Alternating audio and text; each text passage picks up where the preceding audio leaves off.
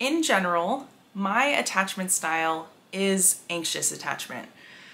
And this anxious attachment can show up in all of my different relationships, in family relationships, in romantic relationships, and in friendships. And lately I've been really focused on friendship. It's been something that I've spent a lot of time thinking about, focusing on, and prioritizing in my life. And so I've been observing the ways that my anxious attachment shows up in my friendships. Here's a definition of anxious attachment from the Attachment Project. They specifically focus on romantic relationships, but I think this can be applied to all different kinds. So it says, people with the anxious attachment style often internalize what they perceive to be a lack of affection and intimacy as not being worthy of love, and they intensely fear rejection as a result. In an attempt to avoid abandonment, an anxious attacher may become clingy, hypervigilant, and jealous in a relationship. They are often overwhelmed by the fear of being alone, so they do whatever they can within their power to hold on to their relationship. Someone with an anxious attachment style sees their partner as the remedy to their strong emotional needs. Those of us with anxious attachment struggle with low self-esteem, and we look outside of ourselves for validation. Am I okay? Am I a good person? That's up to you. If you like me, then that means I'm okay. And this is mostly unconscious. It's not something that is usually at the forefront of the mind, but it is kind of the underlying question that's continually asked in relationships when you have anxious attachment. For me, in friendship, I really struggle with believing that people still like me. Like, I could have the best time hanging out with someone, but after the fact, when I'm sitting with myself and I'm alone, the question starts coming up over and over again. Do you still like me? How about now? Do you still like me? Okay, but what about now? And it's so easy for me to come up with these stories in my mind without even trying. The things that they do, the things they don't do, the things they say, how they act, what that all means about me. And often the conclusion that I come to is, well, that's it. They don't like me anymore. I did something wrong. I may have offended them somehow.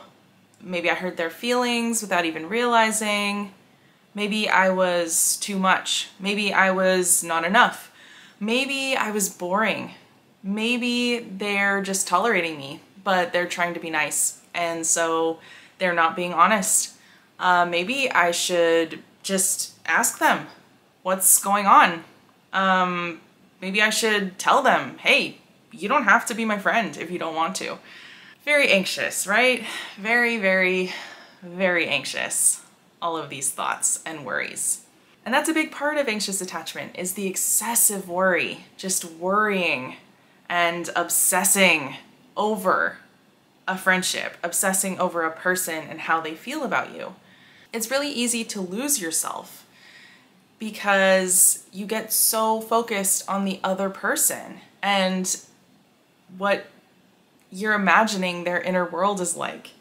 And it becomes this kind of hypervigilance where you are on high alert. You're critiquing every single thing that is said or done or not said or not done.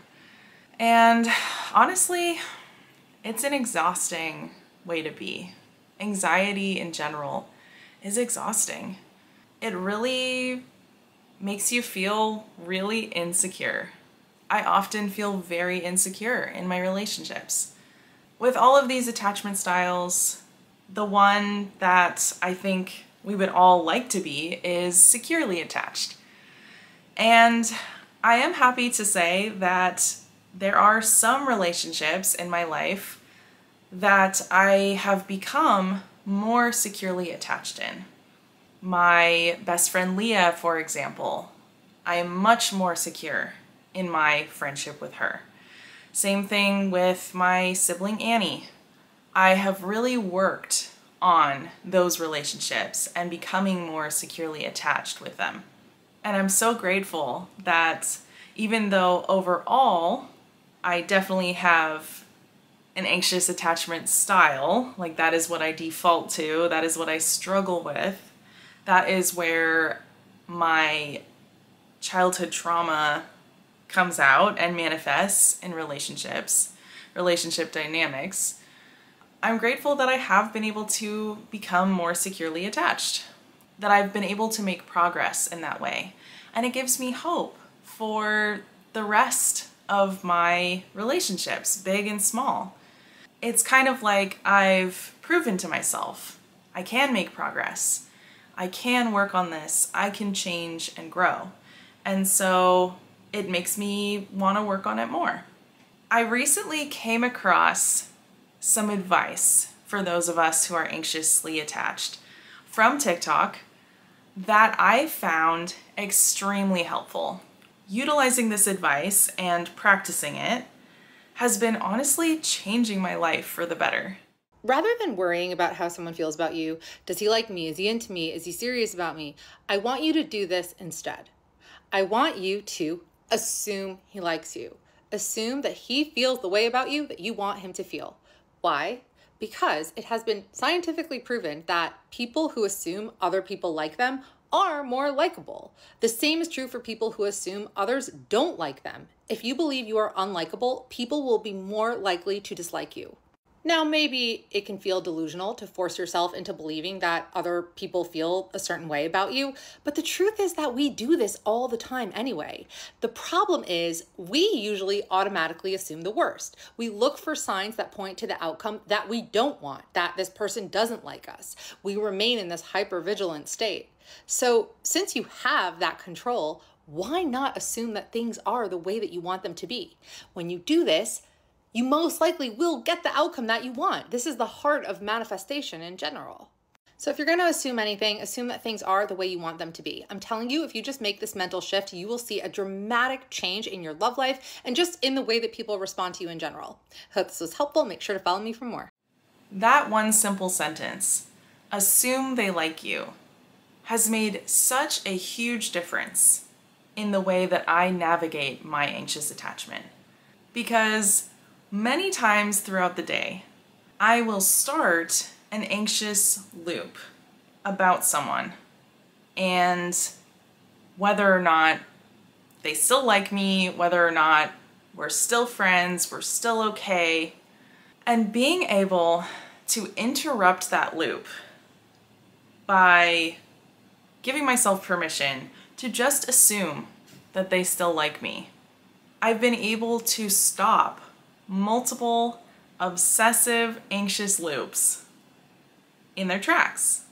And you may be worried, like I was, well, okay, but if I assume they like me and they actually don't, like there's something I'm missing here, I'm not staying on top of things and, making sure I understand what the current dynamics are, then I'm gonna get hurt. Like, it could catch me off guard. I don't want to be in a position where I get rejected or abandoned and I don't see it coming. I think that's a big part for me, is like, I want to see it coming. Like, don't lie to me, don't trick me, just tell me. Like, if you don't want me here, just tell me. But I try to remind myself that even if I do get rejected, even if I do get abandoned, I'm gonna be okay. And if I can build up my self-confidence and my self-worth, it's going to help if and when I do get rejected or abandoned, because that is a risk that we take when we have any relationship of any kind. That is a risk of love, of attachment, of friendship, of caring about someone and sharing your life with them. The more self-confidence and worth and self-love I can have, the better equipped I will be to handle that situation if and when it happens. And like the TikTok said, I already assume that people don't like me. It's very easy for me to, like I said, make up a bunch of stories about why they don't like me anymore and why I have somehow messed things up. It's very easy for me to come up with all the reasons why I'm not good enough.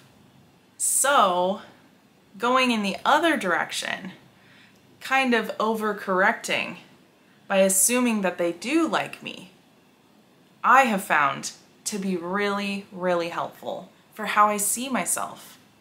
Because if I'm going around assuming that people don't like me, it kind of reinforces this negative view of myself to myself, even when I'm not really consciously thinking about it.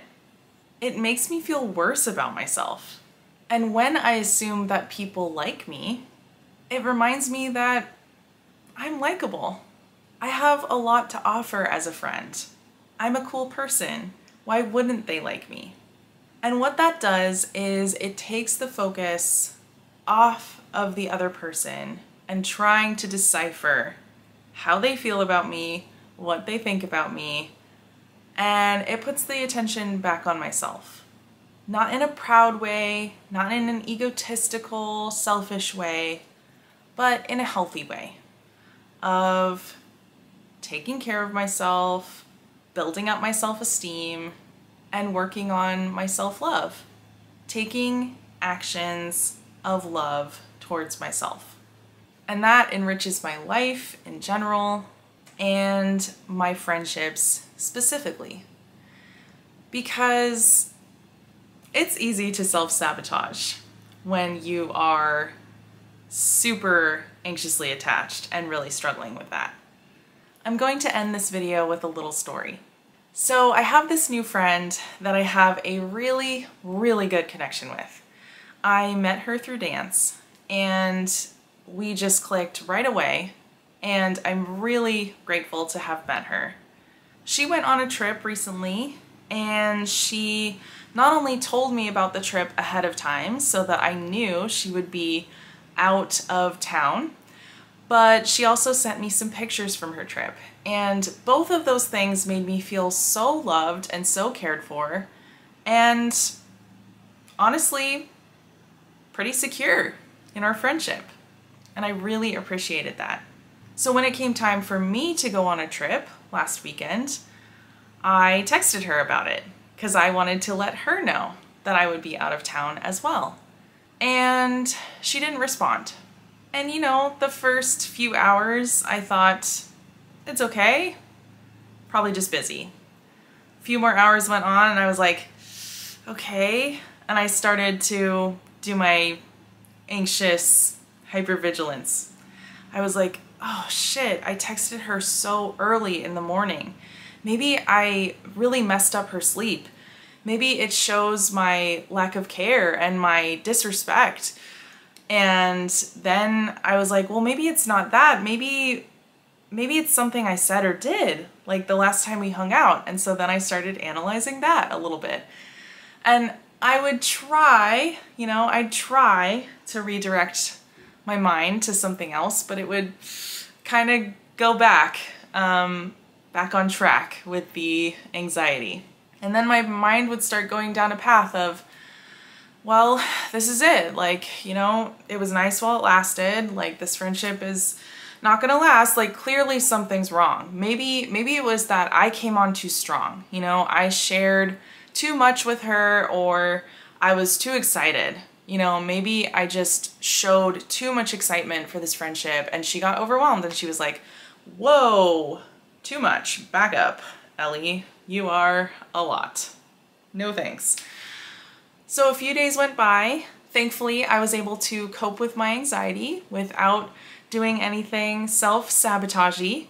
And when I saw her at dance class, I gave her a hug, I was friendly as usual, and then I asked her if she wanted to go to Froyo after class, and she said yes. And we took my car, and as we were driving there, she brought up my trip. And I said, oh yeah, my trip. Did you get my text? And she said, oh my gosh, did I not respond to that? And I was like, oh God. And it was such a good reminder that the brain is very powerful and can come up with all kinds of stories that are not true. And my anxiety ran wild with the fact that she did not text me back. And literally, she just forgot. And she was like, oh yeah, no, I remember I saw it on my phone and then I just put it down and forgot about it. I really thought I texted you back though, are you sure?